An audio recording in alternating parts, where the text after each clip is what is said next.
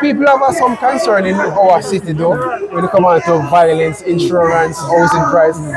Is it going to get better soon? So, housing prices is a challenge, and it's well beyond our city's control. Interest rates affects it, housing supply.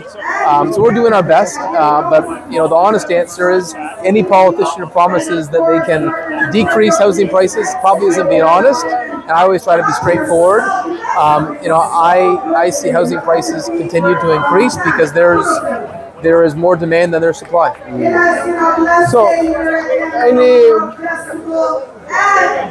inspiration you can leave to people in Brampton that we're going to see a better Brampton, a safer Brampton? Well, my goal for Brampton, I'll leave you with this note, is it doesn't matter who you love, where you're born, the color of your skin, what God you worship, that if you're willing to work hard in this city, you can achieve anything, and whatever barriers exist, we tear them down together as a family, because that's the Brampton way.